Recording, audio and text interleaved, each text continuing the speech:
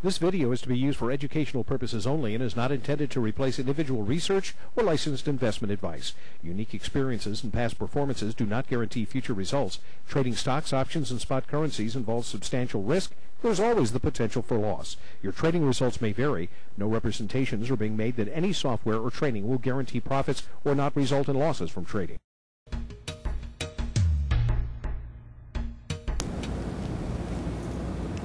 Good afternoon, traders. I'm Scott Norris here with your Forex report. Today is Thursday, December 21st, 2006.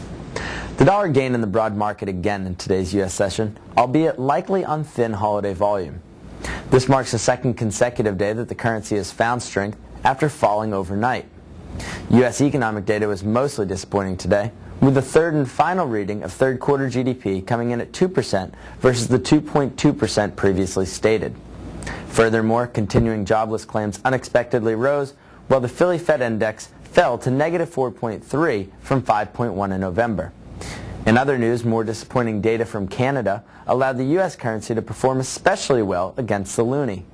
In October, Canadian GDP was flat versus the 0.1% increase expected. This marked the first time Canada's economy did not grow in back-to-back months since early 2003. Additionally, retail sales fell for a second consecutive month and by more than expected. October sales slid 0.7% versus the 0.4% decline anticipated. Sales were down 1.2% in the month prior.